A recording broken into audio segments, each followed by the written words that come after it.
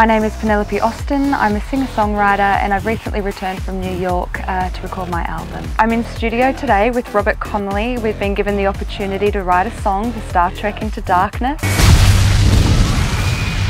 Clear the room! My name is Robert Conley. I'm a songwriter-producer based in Sydney, Australia. Penelope, to me, she's a really raw talent. She's a raw artist with an amazing voice, very clear artistic direction for herself. I met her when I was living in Phoenix, Arizona, and she was an Australian girl in New York. I did some work with her then, and now we're back here in Sydney working together on loads of different projects.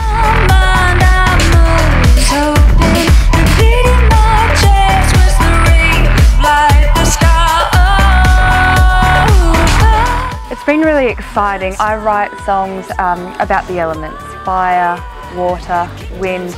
You know, they're quite epic. So to have the opportunity to write something for Into Darkness, you know, it really inspired me because I got to write on the topics that I really like to write about. The fact that it was so futuristic, it opened my mind to a heap of imagery. I'm a very visual person, so as soon as I heard the track, I was very excited to start putting some lyrics and melody ideas on it. We're gonna do this, we gotta do it now! We will not fit. We'll fit, we'll fit! I thought we fit. I am not sure that qualifies.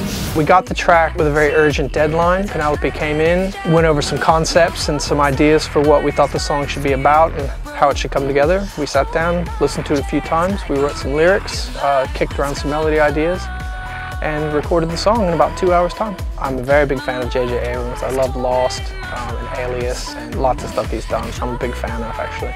I will make you answer for what you did. You have no idea what you have done.